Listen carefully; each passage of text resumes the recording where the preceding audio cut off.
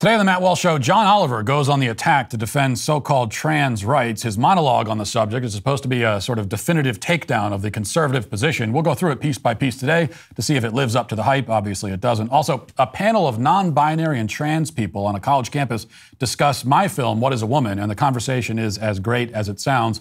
Plus, colorblind casting is apparently back in style again, as long as it excludes white people, of course. In our Daily Cancellation, outrage and controversy erupt over my comments about anime. Will I backtrack or spitefully double down on an issue that doesn't really matter to me one way or another? We'll find out today. All of that and more on The Matt Walsh Show.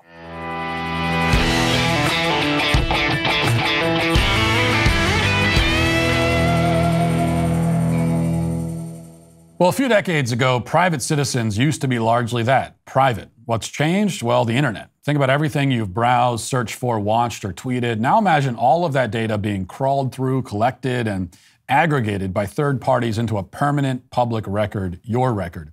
Having your private life exposed for others to see was once something only celebrities worried about, but in an era where everyone is online, everyone is now a public figure, whether you like it or not. So to keep my data private when I go online, I turn to ExpressVPN. Did you know that there are hundreds of data brokers out there whose sole business is to buy and sell your data? The worst part is that they don't have to tell you who they're selling it to or even get your consent. One of these data points is your IP address. Data harvesters use your IP to uniquely identify you and your location. But with ExpressVPN, my connection gets rerouted through an encrypted server, and my IP address is then masked. Every time I turn VPN on, I'm given a random IP address shared by other ExpressVPN customers. That makes it more difficult for third parties to identify me and harvest my data. The best part is how easy ExpressVPN is to use. No matter what device you're on, phone, laptop, smart TV, all you have to do is tap one button to get protected. So if, like me, you believe that your data is your business, secure yourself with the #1 rated VPN on the market. Visit expressvpn.com/Walsh and get 3 extra months for free. That's expressvpn.com/Walsh. Go to expressvpn.com/Walsh to learn more. All right, so last week, Jon Stewart devoted an episode of his little-watched Apple TV show to the subject of so-called transgender rights. It was his attempt to hit back against those transphobic extremists who believe that human biology exists. Now, Stewart, like so many other aging leftists, is a recent convert to gender ideology. Sometime in the last few years, he decided that women can have penises and men can have babies.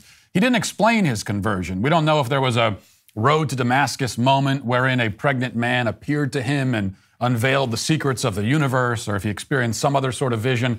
But he did apologize for his past acknowledgement of scientific reality. He regrets it deeply, and he's pledged to never make the same mistake again. Stewart's efforts to debunk biology consisted primarily of him smirking at clips of people saying common sense things. Stewart, of course, belongs to that school of political debate which teaches that a smarmy grin and a laugh track qualify as a counter-argument. He's not the only one to employ this strategy. His understudy, John Oliver, who hosts a slightly more popular but still little-watched show on HBO, has also made a career out of this same tactic. Oliver has earned a reputation on the left for thoroughly demolishing conservative arguments. A reputation that is relatively easy for him to maintain because nobody actually watches his show to find out if it's accurate or not. If they did, they would see that his manner of demolishing an argument is to deliver a series of the most standard and banal left-wing talking points imaginable, couched in lies and half-truths. But these rants apparently still count as an epic smackdown because Oliver is extremely snide. I mean, even more snide than your usual leftist. And he peppers in a few lame punchlines, plenty of vulgarity, and also has a British accent. Indeed, the tagline of Oliver's show could be, and for all I know is, Last Week Tonight with John Oliver, the same stuff you hear on MSNBC, except British, and with the F word. On Sunday, Oliver decided to follow his mentor's lead and bring his brand of snide propagandizing to the trans debate. He spent 30 minutes addressing what he describes as, quote, attacks on transgender rights. And the left ensures us that the entire segment is a brilliant, breathtaking, bulletproof defense of their position and a devastating takedown of the other side. The same was promised of Jon Stewart's attempt a week prior, only to discover that the devastating takedown was the rhetorical equivalent of an overinflated balloon. It only took the slightest pinprick to burst the whole thing. So Does Oliver fare any better?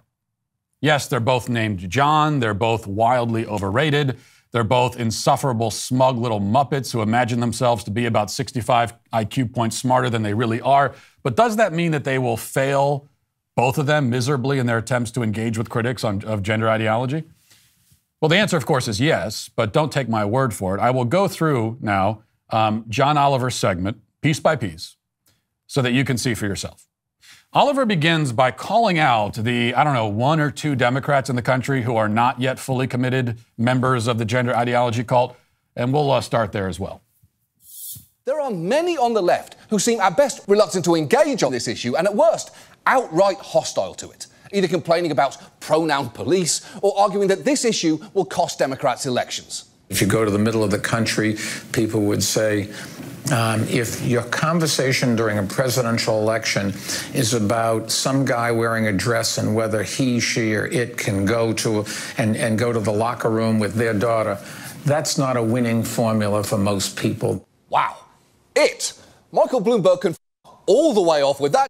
But also, while this fun-sized billionaire is clearly good at a lot of things, like making money and end of list, maybe don't take advice on a winning formula for elections from a man who spent over $1 billion of his own money to lose a presidential bid in just 14 weeks. Now, first of all, it is the grammatically correct gender-neutral pronoun. A human being who is neither male nor female, if such a creature existed, which it doesn't, would indeed be an it. It is a singular pronoun, whereas they, in most cases, is a pronoun that indicates multiple individuals. Now, is it dehumanizing? Yes, obviously it is. But a person who rejects their male or female identity has already dehumanized themselves or itself.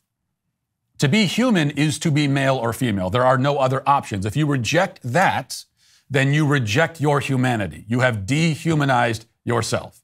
Also, as far as Michael Bloomberg goes, yes, his presidential campaign was an abysmal and often hilarious failure. We can agree on that. But the list of things that he's good at actually extends beyond simply making money, as Oliver claims.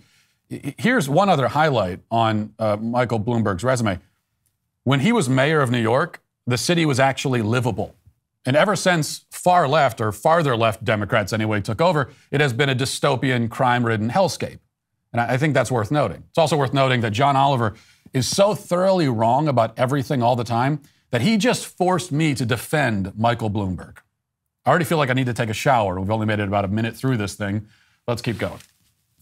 Let's also remember that it's not actually the left talking about trans rights non-stop. It's Republicans who see an advantage in demagoguing this issue. And to ignore them doing that is to allow them to have real calamitous impact on people's lives. A few years ago, Vice profiled a girl named Kai Shapley, and just watch how happy she is talking about her hopes for a future until she remembers something that changes her mood. Mama says I might grow up to be the president. Yeah? Mm-hmm. What would you change about the world if you were president? Let trans people be free and go to the bathroom they want to go to. Are you able to use the girls' bathroom at school? No. And now they just put security guards up for the bathroom security or whatever. Oh, I hate that. That is brutal. It is so dark, it's genuinely hard to watch. Agreed, John. I mean, it is brutal and hard to watch. That is a very young boy who has been convinced by his parents that he is a girl. Not only that, but he is being paraded around on camera and used as a political prop. He has been made not only trans, but into a trans mascot. Very dark indeed. Now, how do I know that the boy is not a girl? Well, because a girl is a human female child, and that boy is a human child, but is not female. He is male. He is a boy. If you have some other alternative definition for the word girl, I'd love to hear it. In fact, nothing you say on this subject, John, no argument you present, no talking point you put forward has any meaning or any value or any significance at all if you cannot or will not define the words you're using. Now, here's something else I know about that boy, aside from the fact that he is one. The other thing I know, John, is that being a child and being confused and being raised in an environment which intentionally fosters confusion means that he has no real concept of what a girl is. That means that when he says, I am a girl, the statement doesn't mean anything. At best, he is trying to express his affinity for or interest in some of the things that he associates with girls, the color pink, long hair, dolls, whatever. None of that actually makes him a girl, John. And that's something that he needs an adult to explain to him. Unfortunately, all the adults in his life are just as confused as he is, or at least are pretending to be, just like you. Jumping ahead a bit, Oliver goes after Abigail Shrier, who's the author of the great book Irreversible Damage, about the trans epidemic claiming the minds and lives of countless adolescent girls. But Oliver sees no issue with millions of girls suddenly all at once in unison deciding that they're really boys. This is perfectly normal, John Oliver insists. Shrier sometimes dresses her argument up by using the term rapid onset gender dysphoria, which is total horseshit. It comes from a study published by a researcher in 2018 hypothesizing that some kids identify as trans due to peer pressure. But it's worth you knowing that study was based on a survey of parents, not actual trans kids, and it targeted parents from organisations dedicated to opposing trans ideology, which is instantly disqualifying. It's like citing a study claiming that all postal workers are terrifying hell demons sent to attack your family, but then learning that the researchers only surveyed a collection of anxious dogs. That's some heavy sampling bias that clearly skewed your results. And to be very clear, there is ample evidence of gender variance throughout human history. And as far back as historians have found evidence of trans people, they found trans children. As for the rapid rise in kids identifying as trans, as the writer Julia Serrano has pointed out, when you look at a chart of left-handedness among Americans over the 20th century, you see a massive spike when we stopped forcing kids to write with their right hand, and then a plateau. That doesn't mean everyone became left-handed or that there was a rapid onset southpaw dysphoria. It means people were free to be who they were. Okay. All of that should go without saying, nonsense. First of all, we don't need a study to tell us that rapid onset gender dysphoria exists any more than I need to read a study drawing a link between the proliferation of fast food and obesity. Such studies do exist, but people with functioning brains can draw obvious common sense conclusions without needing permission from a research paper to do it. Trans identification has risen 20-fold in the youngest generation. Even that example he gives of left-handedness, which is a red herring if I've ever seen one, that shows, what, a 6% rise over the course of decades? We're talking about 20-fold in the course of a few years. We went from almost nobody being confused about their gender to huge swaths of young people being confused about their gender. That is rapid. It is gender dysphoria. It seems that calling it rapid onset gender dysphoria makes a lot of sense. Oliver takes issue with the study that coins this phrase, questioning its credibility on the grounds that the researchers only surveyed the parents instead of the, quote, trans kids. Yes, because you're not likely to get a clear or accurate answer if you ask a child whether they're doing something because of peer pressure. See, the children also aren't fully cognizant of their own motivations. If you go up to a child and say, are you only doing that because of peer pressure? You're not likely to get a clear answer because it's a child. As a parent, you should be better equipped to explain your child's behavior than your child is himself. This is the insight that comes with age and maturity, for some of us anyway, obviously not for you, John. Oliver also says that the study is unreliable because the people who conducted it were allegedly biased. Now, that may or may not be true. I don't know anything about the study. It doesn't matter to me. I don't need the study to observe what I can clearly see all around me.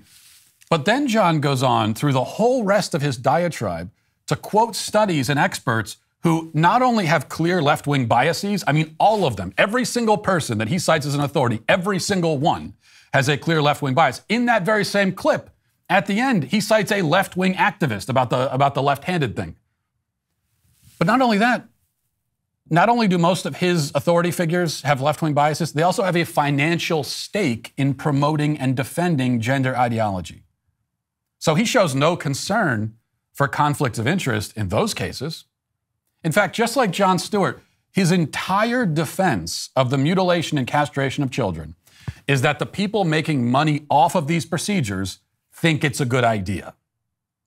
That is the entirety of his argument. He has no other argument. As for the, quote, ample evidence of gender variance throughout human history, well, I went and read the article that he cites because, he puts the quotes up there on the screen, and what you're supposed to do is just see the quote and then say to yourself, well, he had a quote on the screen, it must be true. But I actually went and looked at that National Geographic article, and what I found, as always, is that it points to examples from history of spiritual and religious practices where a man acts out the part of a woman. Okay? That is not the same as a man claiming to actually be a woman. It's not even close to the same. It's not even the same sort of thing. Unless, John, you're admitting that transgenderism today is a religious and spiritual conviction, because those are all of the historical comparisons that you are making.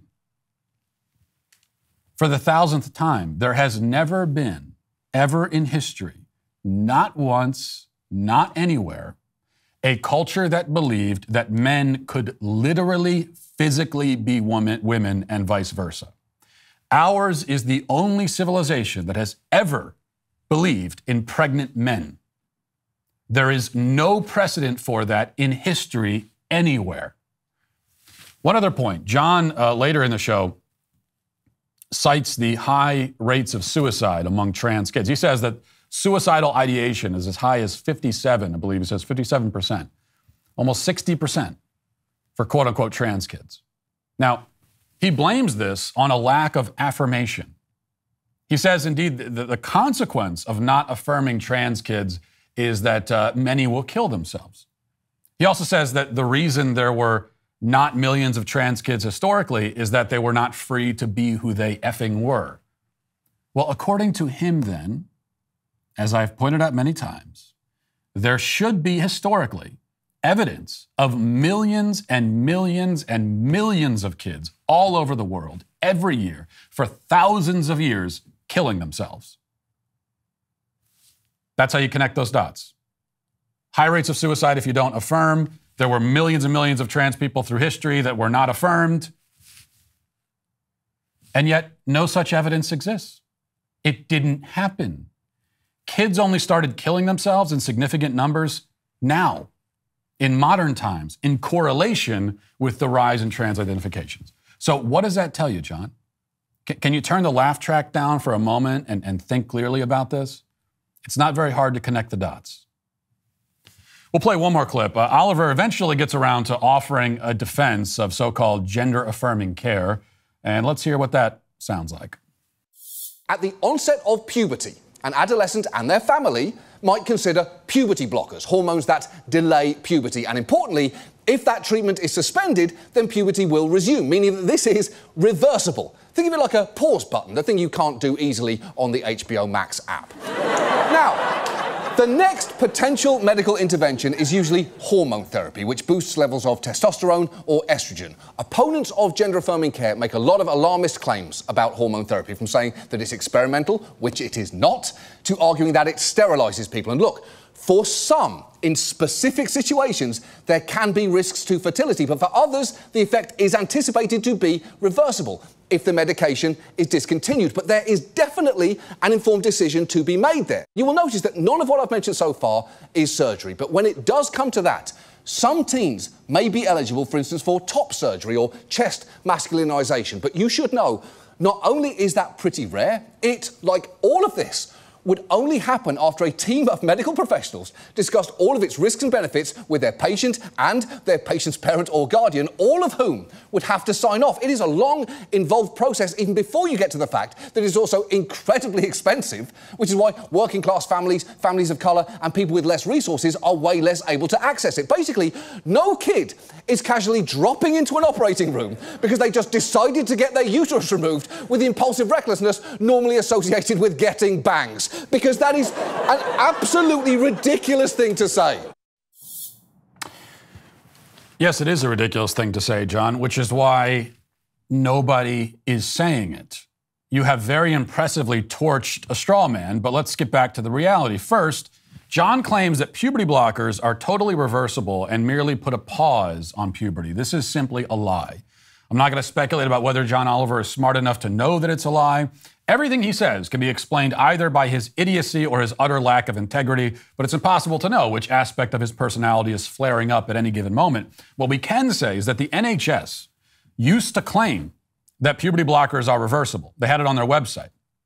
If you go to the website now, it's not there. They removed that claim from their website, and they now admit that, in fact, they don't really know anything about the long-term effects of these drugs on kids. Why don't they know? Well, because we've never put millions of physically healthy kids on this kind of drug regime before. So we don't know. There's no way to know for certain what the long-term effects are. Anyone who claims they know is lying. These kids are being experimented on. We don't yet have the full results of the experiment. It is ongoing right now. Yet common sense would tell us that all drugs have side effects, especially those that intentionally interfere with the natural physical development during childhood. You cannot pause the human body like you pause a television, John, which, by the way, it's not that hard to figure out how to pause on HBO Max. I'm not even sure what you're talking about. This is not science fiction, okay? Human bodies can't just hang out in a state of suspended animation without consequence. That's not how it works. Oliver then acknowledges that hormone therapy for children does sterilize them, but he just kind of hand waves it away and assures us that for some, sure, there are kids that are being sterilized, but for some, the effects of the drugs are anticipated to be reversible if the medication is discontinued in time. That is a lot of qualifiers. A lot of qualifiers attached to that sentence. In other words, yes, it permanently damages a child's body, permanently sterilizes them, but that's okay because sometimes, potentially, maybe, it won't harm them as much if they stop it before the worst side effects set in. In other words, Oliver knows that the drugs harm kids, but he doesn't care. He takes the same approach to mutilation surgeries on minors, assuring us that there are no genital surgeries happening to kids under the age of 18, which is just a lie. And then he also says that chest masculinization, otherwise known as double mastectomy, only happens if all the people who will make money on the procedure say that it should happen. This is the best defense that Oliver can offer. It's not only dishonest and deceptive and strikingly stupid, but also morally horrifying. And notice the two questions that Oliver avoids. He never grapples with the issue of consent. Can a child under the age of 18 actually consent to any of this? Can a 14-year-old consent to taking a drug that will likely sterilize him? Can a 15-year-old girl consent to having her breasts removed? Oliver spends 30 minutes dancing around the subject, but never once offers his own theory of consent. Of course he doesn't, because he doesn't want to be on the record arguing that a 14-year-old can consent, because he knows how horrifying and creepy and disturbing that would sound. But he also doesn't want to be on the record acknowledging that these things are happening to kids without their consent. The question of consent presents an impossible problem for his side of the argument, and he knows it. So he ignores it, which makes literally everything he says on the subject of, quote, gender-affirming care for minors irrelevant, as he is slithering around and avoiding one of our primary and most fundamental objections to it. But there's an even more fundamental objection, which he also avoids. And that is this. It is not true that a boy can be a girl or a girl can be a boy. It is not true that gender is fluid. Gender ideology is false. It does not reflect the actual reality that we find ourselves situated in. John Oliver, like every other propagandist on that side, simply leaps over this point. But you can't leap over it. We're not challenging your views simply on the basis that it causes harm to people, though that is one of our most important objections. We are challenging its factual validity. Okay? We are saying that it is not true. And so, if you have any hope of even coming close to debunking any of our arguments, you must begin by defending the fundamental proposition that a male can be a woman and a female can be a man. If you skip that question, then you've skipped the whole debate, John. Just as people skip your show on HBO Max. Because unlike you, apparently, they're smart enough to work a remote. The pause button is right there in the middle for future reference. Now let's get to our 5 headlines.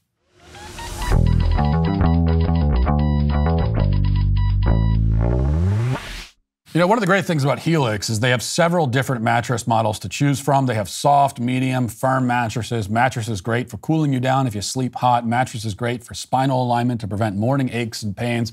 And even a Helix plus size mattress for plus size sleepers, which is especially important to me. They also have a sleep quiz that matches your body type and sleep preferences to the perfect mattress, because why would you buy a mattress made for someone else? If you're looking for a mattress, take the quiz, order the mattress that you're matched to, and wait for the delivery. Your mattress will come right to your door for free. You don't ever need to go to a mattress store again. Couples fight about a lot of things, I think. Your mattress doesn't need to be one of those things. So sit down with your wife or husband, go to helixsleep.com/Walsh, take their 2-minute sleep quiz, and find the perfect mattress for you and your spouse. They have a 10-year warranty, and you get to try it out for 100 nights risk-free.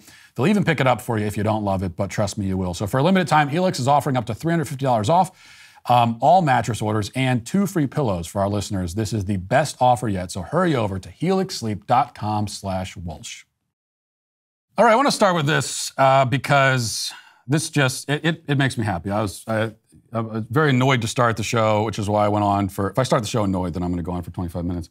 But this I like. So YAF has this video that they posted yesterday. There was a panel discussion at St. Louis University, SLU, as they apparently call it. And now you may remember St. Louis University because that's where I gave a speech last spring, and there were huge protests outside and all the rest of it. They really didn't want me there.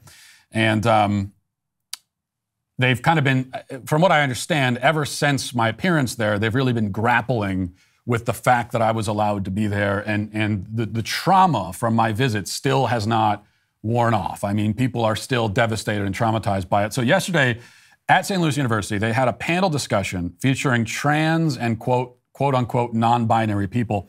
And during this discussion, a line was uttered that is perhaps, in my opinion, the greatest thing ever said during a panel discussion, though I am biased, and you'll see why. Let's watch this. It was like, let's talk about these transgender topics. And it made it sound like he was a subject matter expert, or that could be even like pro-trans, but it was like it was a trap. He was going to get you into that room, and then he was going to say a bunch of transphobic stuff. Go ahead. You can't stop the Matt Walsh, like you can't stop them. I think you can only pour in as much new information to other people. That's true. Okay, can we stop? Just pause there for a second. You can't stop the Matt Walsh. What makes that so good? If he had just said you can't stop Matt Walsh, that would be great. But he said you can't stop the Matt Walsh. And for some reason, the in that sentence makes it so much better. You can't stop the Matt Walsh. We need to get that on a t-shirt. That needs to be in the merch store tomorrow. You can't stop the Matt Walsh. And in fact, fact check, true. Fact checkers have looked into that claim and have found that it is actually accurate. You can't stop the Matt Walsh. I also want to mention, but right before that, it's, the other person is, I assume, talking about what is a woman, and says that, well, we laid a trap and got people in the room and started saying a bunch of transphobic stuff. Well, anyone who's watched the film knows that that's nonsense. I didn't, all I said to them, I asked questions. I didn't present any arguments at all, actually, to any of these people. So saying transphobic stuff apparently equals asking questions. And all of the questions that, of course, we ask in the film all really just boil down to, what are you saying? So, like, they're saying things, and then all of my questions really come down to, what does that mean? What is it? What you're telling me right now, explain what that means. I'm trying to understand it. I want to understand it. That's transphobic. I don't know what else is in this clip, but we've already heard the best of it. But let's play a little bit more. We're talking about people who, no matter what it is they think that they know or what it is that they're ignorant about, that ignorance or that lack of information or the misinformation is leading them to a place where they are afraid of trans people because they're afraid of what trans people existing might mean for them and their worldview. What is a woman, you know, as far as trans experience goes, what does it mean for, you know, cisgender women, when and trans like the women, TERFs, right? trans men, and the TERFs and everything, because a lot of the times... TERF, really quickly, it's an acronym for Trans Exclusive Radical Feminism, TERF. So feminists who in their play for feminism, will exclude trans folks at best, and at worst be like, trans folks are impeding on like cis women's safety. Or it would be a situation of you being intimidated by my looks and the fact that I have a nice physique. It's just for me, a lot of the times, I know from my personal experience. Right, okay. Let's pause that. Or don't pause it, stop it altogether. Yeah, oh, that explains, right? That is how you explain. These people are so good at lying to themselves and telling themselves the most flattering lies they possibly can. So according to this person, all of our objections to gender ideology all boil down to the fact that we're intimidated. We're intimidated by, was that a trans person? His looks? I'm so good looking. That's what, you're just intimidated by that. No, the fear, see, the fear is not on our end. This is what they love to do. They love to accuse us of, we're afraid of trans people. We're just trembling in fear. So we're the ones afraid? Meanwhile, if I go to a college campus, you are outside screaming with tears streaming down your face? You don't even want me to show up? You're trying to stop me from even being there? And I'm the one afraid? I am trying to go to a place, and you are saying you don't even want me in your physical vicinity. I'm afraid? No, you're afraid. You're terrified. You're terrified of me. Maybe it's because I'm good looking. Maybe that's also part of what's going on, going into this. You want to date me? I don't know. But what I certainly know is that you're afraid of the questions, you're afraid of the ideas. So all of the, trying to shut down conversation, shut down discussion, all of that happens on the left. When it comes to gender ideology, on the right, we're not doing any of that. Now, we will say that we don't want discussion of this in like a kindergarten classroom. You know why? Because that's not a discussion. That's indoctrination.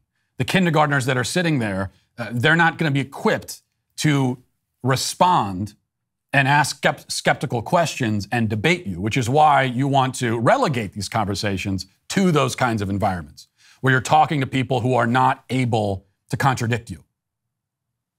So yeah, you want to bring gender ideology up in an environment where no one's going to ask any skeptical questions, no one's going to make you explain yourself, there's not going to be any debate whatsoever. As far as an actual discussion, it's like we're the ones trying to engage you in that. All right. So here's another clip that I wanted to play for you.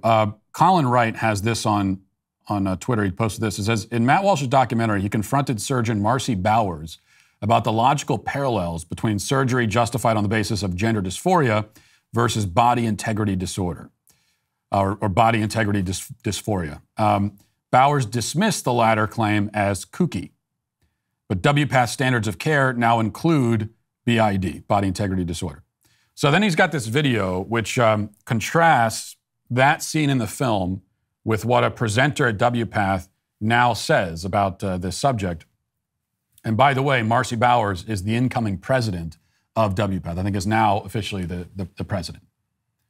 So, I was told that comparing these two things is totally off the wall. You can't do that. And yet, here's what they said at WPATH, and this was just a few weeks ago. Let's watch the clip. I don't know if you've ever heard of people in the trans-abled community. These are people who are physically able-bodied but feel like they should be disabled or identify as such. There are others who have a feeling that their genitals are not a proper part of their body, body integrity dysphoria. For example, a man who has two arms but feels like he should have one. If a man in this kind of marginalized community went to the doctor and said, I want to have my arm cut off, do you think that doesn't have anything to do with gender identity? This is in the SOC-8. It's also in ICD-11. It's classification 621 or 6C21. So it's there in the ICD as well as the standards of care. Well, so someone's someone's self-identity, how someone identifies.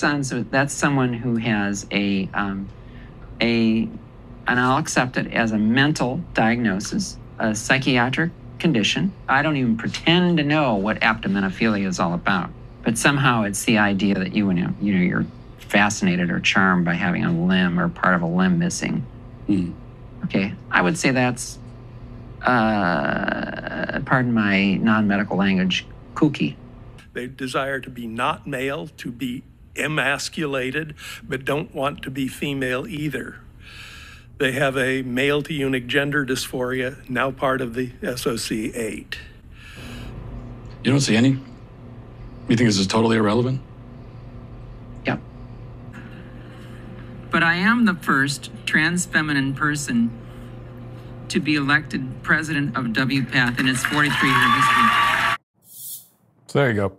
So it went from, we did an interview with Bowers, I don't know, in September.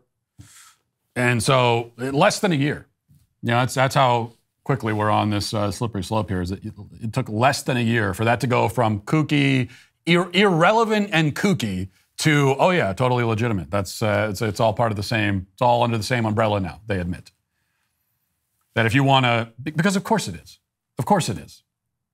If we're supposed to take someone's self-identity seriously, as I try to explain, if we're taking someone's self-identity seriously, it's how they self-identify, it's their truth. If that's the precedent we're setting, then on what basis can we tell someone that they're wrong? If someone identifies as disabled, they want to have their leg chopped off, and they say that, you know, they feel like that's how they're supposed to be, they're supposed to only have one leg, it doesn't make any sense. What do you mean you're supposed to have one leg? Well, it makes as much sense, at least, as a man saying he's supposed to be a woman. It actually makes more sense. See, that's the thing. That's one of the problems with the slippery slope, and I use the term too, but it's not exactly accurate, because it makes it sound like there's this kind of logical progression or regression in this case, where we go from one thing to a slightly more extreme thing to slightly more extreme on down the way. But oftentimes what you find is that we go directly to the most extreme thing, and then we kind of circle back and cover all the bases that we skipped. So the legitimizing body integrity disorder, legitimizing someone's claim that they're supposed to have one leg or they're supposed to be a eunuch, that is crazy. Okay, that is perverse and insane, but it still makes more sense than the claim that a man is supposed to be a woman. Makes more sense. Because it is at least, it's if you have two legs as a man, you can become a one-legged man. That is possible. That is a possible thing that can happen. It happens to many men. Whereas there is nothing, if you're a man, that could ever make you a woman. It's impossible. It is impossibility. So it's the difference between identifying as something that is possible versus identifying as something that is impossible. So we went to the most extreme thing, and now everything else that happens that we consider to be sort of down the slippery slope is actually further up the slippery slope, not further down. All right, we got to do sort of an abbreviated 5 headlines because I spent so much time on John Oliver, but we've got another John that's causing a problem today. I also wanted to mention this. This is from the Daily Mail. It says, John Leguizamo. It's not been a great couple of weeks for Johns. John Leguizamo has slammed the all-white cast of Super Mario Brothers, the new film that's coming out, and the lack of Latinx leads on, he said this on Saturday. The actor, 62, who played Luigi in the 1993 live-action film, critiqued the casting choices as the film sees Chris Pratt take on the iconic role of the Italian plumber Mario. Following the release of the first trailer for the upcoming film, John voiced his concerns while praising the groundbreaking colorblind casting of the original. Taking to Twitter, he said, quote, "So glad Super Mario Bros. Is getting a reboot. Obviously, it's iconic. But too bad they went all white. No Latinx in the leads. Groundbreaking colorblind casting in the original. Plus, I'm the only one who knows how to make this movie work script-wise." Latinx is a term that is intended to be gender neutral. Okay, blah, blah, we know that. He attached 3 screenshots of himself as Luigi and Bob Hoskins, who played Mario from the 1993 film. In the photo caption, he wrote, "Apologize to this movie right now." Okay, so his real problem is that just he's not being cast in the film. And he's somehow convinced himself that the original Super Mario Brothers film was some sort of iconic masterpiece, and he made the script work. Now, there's like nothing that can make the script work in that film or in this one, by the way. I mean, it is a film based on a video game about Italian plumbers who are in some sort of hallucinogenic state and have magical powers and are fighting oversized turtles. So like there's really nothing that can happen that can make that script make any sense at all. But he seems to imagine that that's what he did. But here's the real point about this. This just shows how it's fruitless and hopeless to point out the hypocrisy, but I can't help but do it. Because John Leguizamo, just a few weeks ago, was taking issue with the casting of James Franco as Fidel Castro. And his issue then, he called for a boycott of the upcoming Fidel Castro biopic, which is, by the way, fine. I'll be boycotting it just by default because I have no interest in watching a biopic about Fidel Castro. That's not his problem with it. Now, he agrees with Fidel Castro politically, but he doesn't want to see Fidel Castro besmirched and degraded by having a white guy portray him. He said that there should be, quote, Latinx person portraying Fidel Castro. So that was his criticism for the Castro film, is that there shouldn't be a white guy because you need to make the ethnicities accurate, need to reflect, the character that they're portraying. But then on this one, he has the exact opposite criticism. So his problem with the Fidel Castro film is that they did colorblind casting. His problem for Mario is that it's not colorblind casting. So what is his real issue here? His real issue is just with hiring white people to act in films. That's it. He just doesn't like seeing white people in films because he is a raging, despicable racist. All right. Let's get now to the comment section. Do you know their name? They're the Sweet Baby Gang. October is Cybersecurity Awareness Month, and right now is the perfect time to ensure you're doing everything you can to stay safe online. Be cyber smart by taking these basic steps to help keep you and your family protected from identity theft, scams, and other online dangers. That is, use strong passwords, set up multi-factor authentication on your accounts, and regularly update the software on your devices as well. It's so important to understand how cybercrime and identity theft are affecting our lives. Every day we put our information at risk on the internet. In an instant, a cybercriminal could harm what's yours, your finances, your credit, everything. Good thing there's LifeLock. LifeLock helps to detect a wide range of identity threats, like if your social security number is for sale on the dark web. If they detect your information, they will send you an alert. Listen, nobody can prevent all identity theft or monitor all transactions at all businesses, but you can keep what's yours with LifeLock Identity Theft Protection. Join now. Now's the time to do it. Save up to 25% off your first year at LifeLock.com/Walsh. That's LifeLock.com/Walsh for 25% off. Granny Homes, referring to these woke cosmetic and beauty companies that we talked about to start the show yesterday, says they're not marketing to women, Matt. They're marketing to men who have to buy a lot of makeup because they have to cake on so much. You're right, it is a minstrel show. By the way, I have to say, and I wish I could take credit for this, but I saw somebody on Twitter, I don't remember who, but someone on Twitter yesterday said that this woman face performance of men dressing up like women. I called it a minstrel show, but the better term for it would be menstrual show.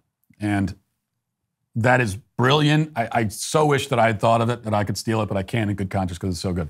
But I will be using it from now on. So it is a menstrual show. Now, you say that they're marketing to men and not to women, but that's where you're wrong. See, that's the point. That's what makes all of this all the more outrageous and absurd, is that they are still marketing to women. Ulta Beauty and Revlon and CoverGirl and all the rest of them that have bought into this, to what they called yesterday the degenderization. They are still, even though they're using male mascots now and they're bringing men in to pontificate about the beauty of girlhood, quote unquote, they are still marketing to women. If they didn't have women customers, they would all go under. There are not enough gender-bending males out there to keep any of these makeup companies in business. And there never will be. There never will be. And they know that. So it's not just that their core customer base consists of women, but that's still pretty much, in effect, their only customer base. And yet, they are intentionally alienating and degrading and demeaning their customer base for the sake of scoring woke points. And I don't know if it's so much that they are willing to lose money. I think it's more that they're confident they won't. It's not going to gain them anything, but they figure, well, we can virtue signal to the woke left and earn some points that way, and we can keep the pitchfork mob from coming after us. But, you know, the customers will just deal with it. Even if they don't like it, they'll still buy from us. And that's where it's up to the customers to prove them wrong. All right. Aaron says, I feel like there's a chance Matt will complain so much about watching the WNBA game, then when he gets there, he'll have an amazing time and become a lifelong fan. I would not put any money on that bet, Aaron. Now, you know, I granted, like almost every other American, I've never watched a WNBA game, so I guess I can't say for sure that I won't enjoy it, but I hope you don't put too much money on that wager. Tom says, I'm a 70-kilogram person, and it makes me so angry that I'd have to pay extra for bags, but a 120-kilogram person is allowed the same weight of bags as I am and is allowed to take over my personal space. I agree with you, but please stop using those fake British measuring units, okay? They're called pounds. I don't know what this kilogram stuff is. This is America. We speak American here, Tom. Lagoon JL says, Matt, I feel a trend coming on where you tend to agree to terms, not wholeheartedly thinking about the consequences. For example, the interpretive dance fiasco, I still feel cheated, and now the WNBA bet. The old saying rings true, don't let your mouth write checks that your ass can't cash. Have fun at the game, still love and honor you, SBG for life. Yeah, that's not a trend that's developing or coming on. That is the story of my life. I will basically agree to anything if it's more than 1 week away, because if it's more than 1 week in the future, I'll just agree to it. Somebody could come up to me and say, hey, Matt, in 2 months, I was wondering if you want me to come and shoot you directly in the head. And I would just absentmindedly look up and say, 2 months? Yeah, sure, go ahead. But just put it on my Google calendar and yeah, it's fine. Yeah, okay. The future isn't real to me. I don't know. It's the curse of the procrastinator. This is how we work. We work in the present. And the future is just, it's an abstraction. It's an idea. That's all. Time is a flat circle. I don't know. Redneck Roy says, if Matt tells his wife he's leaving for the night for a WNBA game, she's going to think he's having an affair. In my case, no, because my wife is used to me doing totally bizarre things that involve me leaving the house, sometimes for extended periods of time. I mean, keep in mind, I had to have the conversation with my wife last year at some point that I want to go to a third world country on a 26-hour plane ride to go talk to primitive tribesmen about transgenderism. Like that's a conversation I had to broach with her, and it's a conversation that we had. So that's what those are the kinds of ideas she's used to hearing from me. And finally, Forklift Certified Gentleman says, Bubba Wallace acts like someone who's named Bubba. I totally disagree, and that's actually one of my biggest problems with Bubba Wallace is that I think he's a disgrace to the name Bubba. When I think of Bubba, I don't think of this whiny, attention-starved guy who's also always complaining about being a victim. Like, when you think of a Bubba, you think of someone who sees a garage door pull and collapses onto the ground in a fetal position and starts weeping. That's what you think of when you hear the name Bubba? I don't know, not me. Don't try to put that on all Bubbas everywhere. That is not fair. Well, if you know me, you know how much I love Halloween and how excited I am to dress up for the holiday. Now I may have to settle for a run-of-the-mill superhero costume. That's my default every year, just pull out the Batman costume, but there's still hope for you. This year, I will be going as my favorite anime character, but this Halloween, you could be the star of the year's breakout hit documentary, What is a Woman?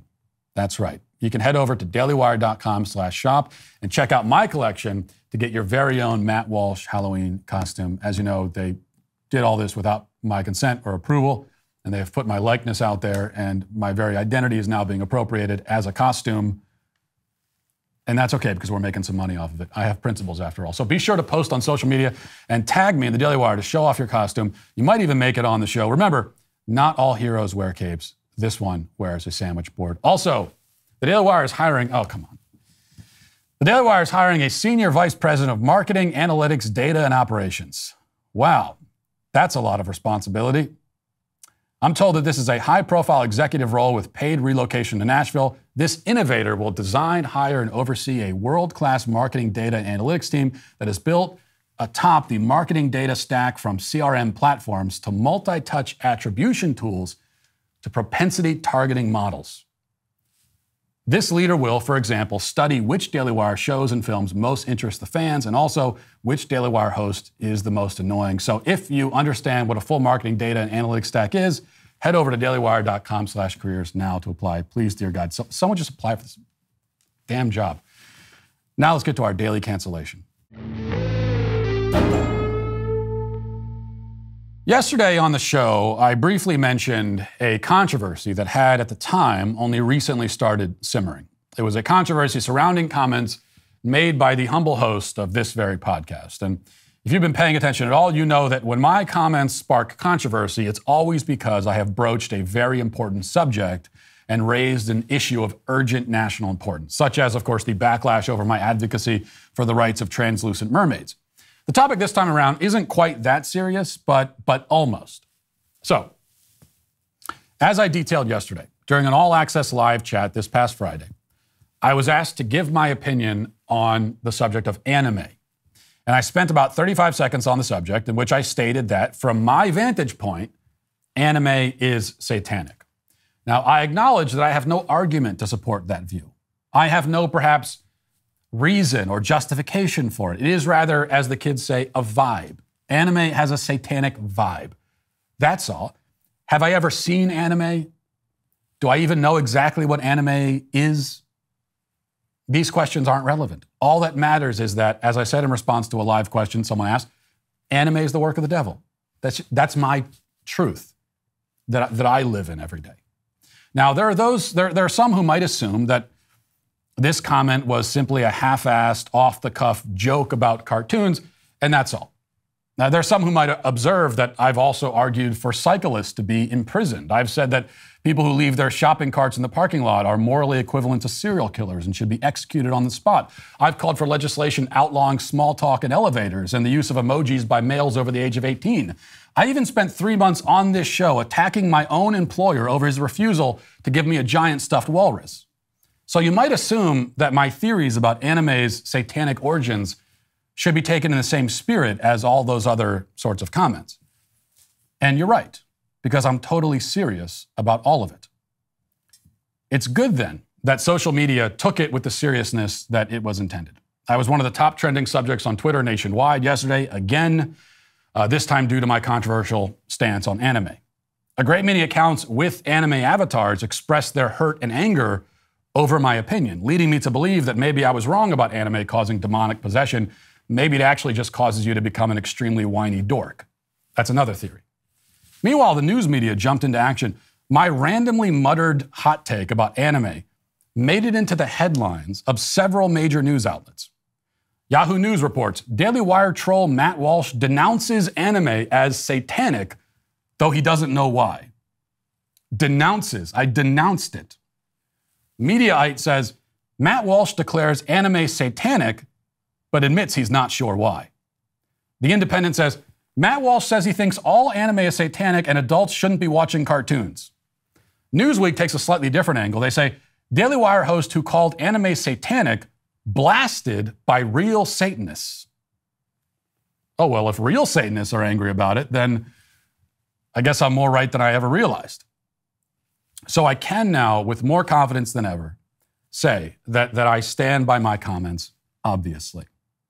Anime is satanic, and it leads to demonic possession in upwards of 87% of cases, studies show. Recent reports suggest that listen to this, half of all Pokemon fans will become mass murderers. The other half will also become mass murderers. If any of my critics had ever studied history, they would know that Adolf Hitler, Genghis Khan, Caligula, all were anime fans, or would have been if it existed. In fact, and this statistic is the most shocking of all. I want you to listen closely to this. Nearly 100% of all violent criminals in the country have seen Dragon Ball Z, or have heard of it, or know someone who has seen or heard of it. The numbers speak for themselves. Though in fairness, there is perhaps no reason to single out Japanese animation in this way. Sure, it's especially weird and unsettling, but it's from Japan after all, so what do you expect? Really, though, every cartoon is satanic. That's the only clarification that I'll offer here. Every cartoon is satanic. Look at Paw Patrol, for example. Talking dogs with dead, lifeless eyes who engage in all manner of sorcery. The whole town of Adventure Bay cowers in fear under the tyrannical regime of these beasts. Even the mayor, who's really a figurehead, obeys their every whim. There are no checks and balances in this system. The Paw Patrol are given free rein to be judge, jury, and potentially executioners. Now, when you consider that Scripture often uses wolves to symbolize the forces of evil, you begin to see in the Paw Patrol a sort of perverse satanic fable.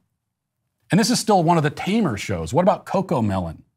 A bizarre, deranged, plotless, hypnotic spectacle which places toddlers into an insensible trance-like state where they mutter incantations, summoning dark forces that they don't understand.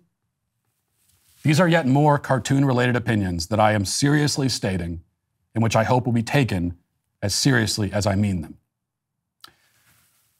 Of course, hypothetically, as a thought experiment, if you were to pretend for a moment that with my infamous anime commentary, I was actually just making a random spur-of-the-moment joke about a subject that I really don't care about at all, and that Media Matters is creating a controversy over something that I forgot I even said 45 seconds after I said it, then in this alternate universe, one might make the following observation.